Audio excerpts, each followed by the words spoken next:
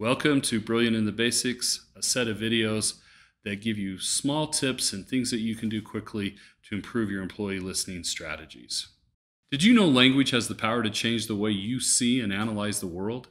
If you're familiar with the principle of linguistic relativity, it states that the way people think of the world is influenced directly by the language that the people use to talk about it.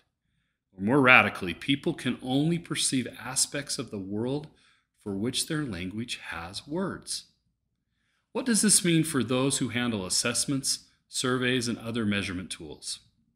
It means we must be careful to eliminate cultural and linguistic biases, especially when working with multinational organizations that traverse languages, boundaries, and cultures.